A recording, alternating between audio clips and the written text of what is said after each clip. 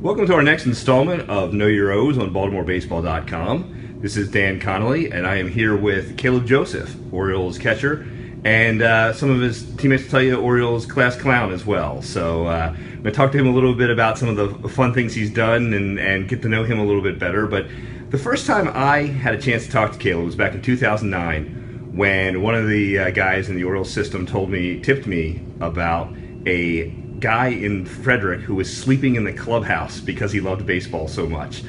So I contacted this kid and talked to him a little bit, and that interview always stuck with me. So you slept in the clubhouse, huh? Yeah, times were tough back then. We were staying with probably 3 or 4 different guys in an apartment with no furniture, blow-up mattresses, and I remember the main reason I was doing it was because they had internet and cable at the field, and so would just end up hanging out there late at night and would end up staying there watching TV, and by the time everybody had left, there was the other clubby in there, and I would help him clean shoes and do some wash and whatnot. But when it got time to really hit the sack, I said, I'm just gonna take a quick nap on the couch here.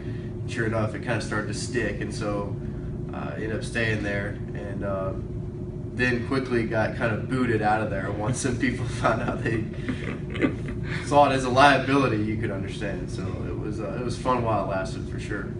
Now those clubby duties or clubhouse attendant duties, something that you actually come at a little bit naturally there, because you did that with the Nashville Sounds back when you were in high school. So talk about, you're the majors now, but back in the day you were actually a clubhouse attendant. Yes, I was. I was in AAA Nashville. It was the Brewers for 1 year and the Pirates for 1 year. So the Pirates had a long-standing relationship with the city of Nashville, and then the Brewers came in for 1 year. But ironically, not many people know this, but ironically, I actually cleaned Adam Jones's cleats and did his laundry and fixed his pregame spreads when he was with Tacoma with the Mariners system a long time ago. And there have been various other guys that I've run into in the big leagues that I have remembered cleaning their cleats back when I was in high school and they were already in professional baseball. It was something that I really cherished. I enjoyed it. I liked understanding and seeing that part of the game, because that's all I wanted to do as a high schooler, as a ball player, is just to play pro ball, and then you get a taste of that as a youngster without even really being drafted yet. You kind of understand how they go about their business and all that kind of stuff, and for me that was it was just something that I really enjoyed doing. Does Jones know that? Have you told him that? Oh yeah, and he reminds me a lot too. Sometimes on these muddy games, he'll come to me and say, "Hey, clean my cleats, rookie," So yeah, he doesn't let it go down. What were the other reactions you got from some of the guys that you went up to and told, "Hey, I was the clubby in Nashville"? Yeah, a couple of them. I've tried doing it when at home plate as they're walking up to bat, and that you're trying to tell probably a 30-second story in 2, but a lot of them probably didn't recognize me, but some of them have recognized me, and it's like, oh my goodness, you were that shaggy-haired blonde, that was running around doing, yeah, that was me, and it's kind of weird to see it come full circle, because it makes them obviously feel older, because it seems like forever ago. That was 2004 and 5, right as I was graduating high school. I remember in 2001 when Brian Roberts came up, he was actually the bat boy at UNC when B.J. Surhoff was a player there. Wow. So when I pointed that out to B.J., he was, B.J. in his very dull, very dry sense of humor had told me to go somewhere else with that information. Yeah. He does, yeah. B.J., he's a cool cat. But now, you got a chance to debut in 2014, and your story has always been one of the ones that's intrigued me because of what you went through, all the years you put in. What was it like to finally debut in the major leagues after all those years in the minors? Pretty unbelievable. Obviously, a dream come true. There had been so many moments of uncertainty whether or not this was going to ever happen, and you just keep dreaming harder and harder as you get closer, and then maybe it doesn't work out, or at least not in your timing, and then once it really does happen, there's just this maybe euphoric feeling that just surrounds you when you actually make it, that all of that work that you were doing finally comes to fruition, that you can enjoy it. It is one of the most amazing feelings. And then you go through a period, I think, at least in my opinion, where it then becomes a job. Like, you know, you get through the honeymoon phase, I guess, and now, you know, it's obviously super serious, and it's no different than any other job. Now, don't get me wrong, it's, in my opinion, the best job ever, but, you know, there are duties and there are stresses and there are requirements that you want to be able to do. So early on, it's just like a kid in a candy store, and then as you move on, it becomes super serious. Like, you want to win every game, and you understand that winning is the ultimate thing here. And that's tough, because early on in your minor league career, you can tell that it's more of a selfish type of game, because guys are moving up and down at various times. And so once you get to the big leagues, it's almost like reverting back to a college style game, that every win matters, no matter whether you do well or not, or as long as a team wins, that's the most important thing. And so it becomes pretty serious really quickly. Now, you spent 4 years in Bowie, your freshman, sophomore, junior, senior year, if you will, in Bowie, basically, and you are the all-time games played leader in Bowie. That's a big deal down there, and they have a special locker and everything else for you.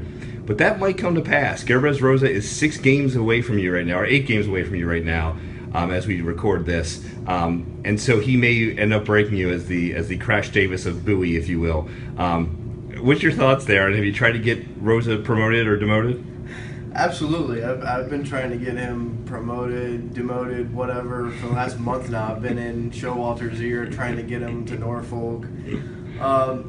You know, they say records are meant to be broken, but in my opinion, this one isn't supposed to be broken. I mean, you know, not this quick, too. The record was for some, like, maybe 20 years or so.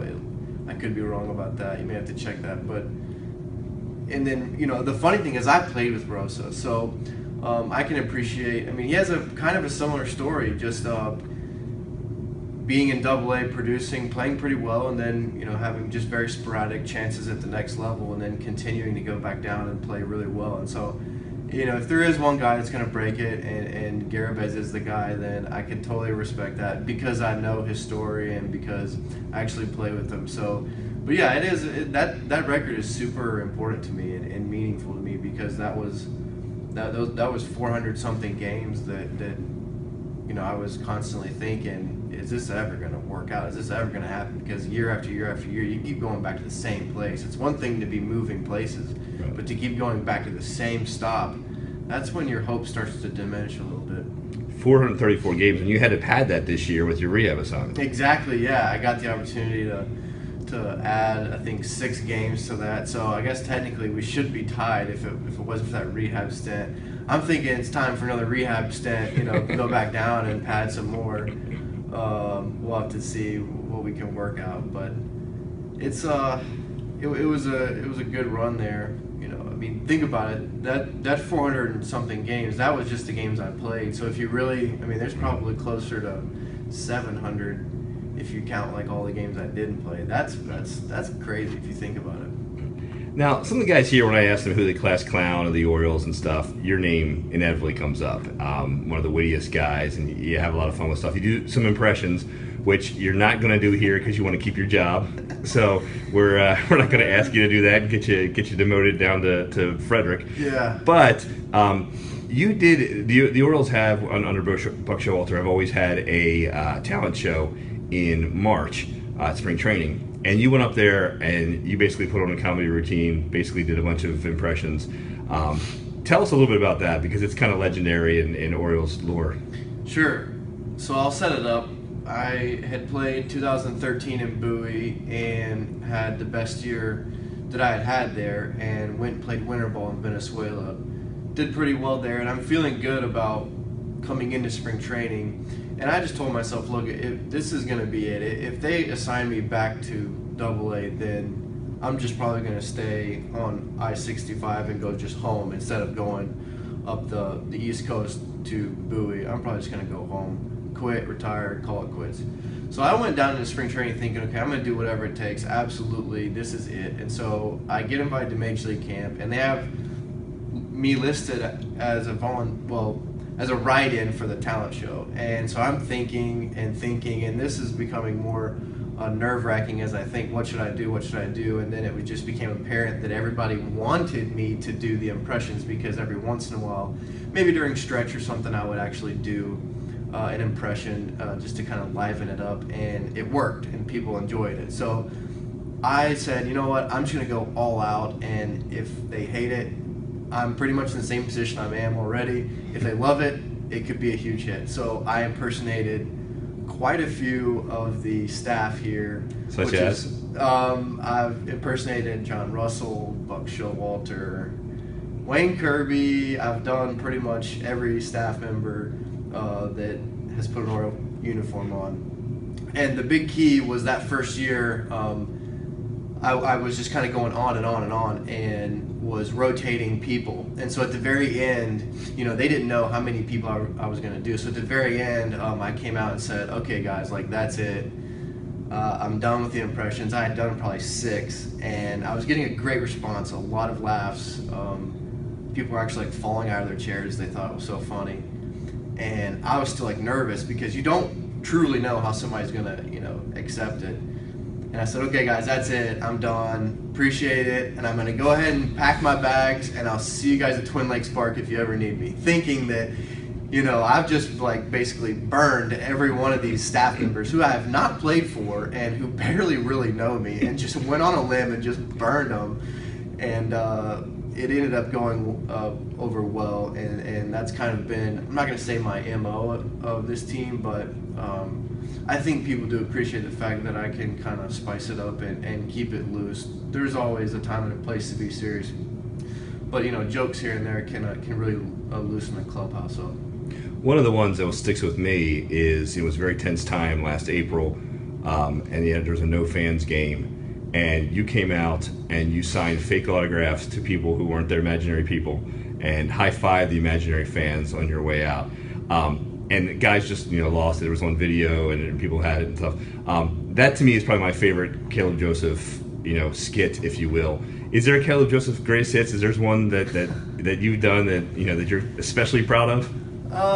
I mean, that one definitely got the most exposure. The no fans in the stadium, and initially, I didn't even really think that there were cameras. I knew obviously that there was probably going to be televised for the game, but it wasn't something I had pre-planned that I went out there. It was something, as soon as I stepped out of the dugout, it just kind of, I was so used to being asked for an autograph, or being that it was, I was kind of playing it out in my head. And so of course, like, I just kind of started impersonating and acting, and cameras caught it, and it was completely intentional, unintentional in terms of trying to do something funny. But, and it wasn't, I wasn't trying to be insensitive by any means to the situation at all. And so there was kind of a backlash there a little bit, but that took over and that went viral. And, you know, we had a really nice season, and a lot of people, that's the first thing they wanted to talk to me about. So I fielded probably hundreds of questions about that, like, what were you thinking? What were you? And so that was the most asked question that I had last year for sure. That's probably the number one thing that I've done that has gotten a little bit of exposure. Now, one thing about you that people may not know, you grew up around Nashville, you spent a lot of time in Nashville, you live in Nashville now, and you were a huge hockey fan, which, you know, not only, I mean, obviously the Predators are there now, but you don't really think of Tennessee as a hotbed for hockey. But you love it, and you told me you're almost like a goofy fan when you go to games. You're pretty much a season ticket holder. You're there all the time. What's that like, and where did that love for hockey, and how goofy do you get at games? Yeah, it's embarrassing sometimes. I'm the guy that has the jersey and the hat, and I haven't gone as far as to get a foam finger yet, but I do have multiple jerseys of my favorite players. But it started when I was really young, and my brother and I and some of the neighborhood kids, we would play roller hockey every day, and we had little portable goals we'd run out, and when a car came, we'd shift them over just like normal kids do. And that kind of led up into about high school, and then the Predators showed up in Nashville, and it just kind of took off. The sport has slowly began to grow throughout the entire city. We've got rinks kind of all over, and I've become a huge hockey fan. I actually was at the very first Predators game, and I've been to probably 6 to 8 at least games a year. At the high end, I've been to like 35 out of the 42 or something. So I'm a huge hockey fan, and I tell people all the time, there's really like 3 reasons that I'm playing Major League Baseball. One is so that I can afford season tickets for the Predators. 2 is for a Dippin' Dots machine, my own personal Dippin' Dots machine. And 3 is to pay for my kids' college. So like those are pretty much the 3 biggies. But the number 1 is definitely season tickets for the Predators. The game is so fast. I just enjoy it. I love being there live. And it doesn't hurt that Gary Thorne, our announcer here, I mean, he was doing NHL games, I think, was it NBC or even ESPN on Sundays and stuff, and so that was a great connection. But yeah, huge hockey fan. If I had to pick one sport instead of baseball, it would definitely be hockey. Now, as a Nashville guy, I got to ask you a little music real quick. You play the drums. Tell us a little bit about that. And if you put together an Orioles band, you got Trumbo playing guitar, maybe even Absolutely. Rickard playing keyboards. He's learning that. Sure. Who's your front man? Who's the Orioles front man? Trumbo said he would put Don Cheadle because he can rock it out. Ooh, but who would be the Orioles front man in the Caleb Joseph drumming band? I'll tell you what. Chaz Rowe looks the part. He looks the part, right? Everything about Chaz Rowe looks the part, and sometimes that's all it takes is the look. Yeah, that would have to be my answer. Trumbo would definitely be a part. Chidi could definitely, but I mean, I'm going to be on the skins for sure, no doubt about that. My wife actually just got me a nice set of electric drums for my birthday, and the funniest thing about this is my son Walker, we're trying to figure out which hand he plays with. Like, are you going to be a right-handed thrower or what? Like, we're still unsure. He's 15 months old. And we walk in, and a couple days after I've set up this drum set, he starts walking in when he wakes up, and he wants to get on the drum set. So he grabs both sticks in each hand properly and waits on the little seat. And I pick him up and put him on the seat, and he starts, banging on the drums. And we may have a little rocker here, it may not matter what hand he's going to throw with or swing with, because he may be using both, using drumsticks. But I've always loved the drums. I've never really taken lessons, but I'm one of those that can hear it. Of course, like with my impersonation background, if I can watch somebody do something and if I can hear it, then I could usually make it sound and look the same, and it's worked so far.